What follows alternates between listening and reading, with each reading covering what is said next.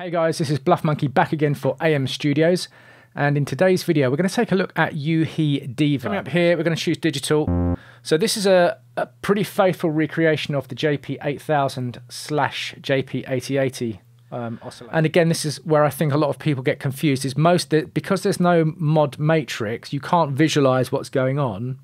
But a lot of the modulation is built into the interface of the synth to start with. So we'll have a look at that in each individual section. Worth noting as well, let me just turn this filter down.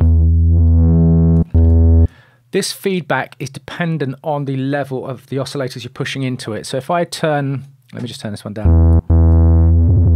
Can you hear the quality of the feedback is changing? So I've done a super saw there. Now, if you wanted to do stacking and panning, we can actually come down to this section here, this main section. Instant trance.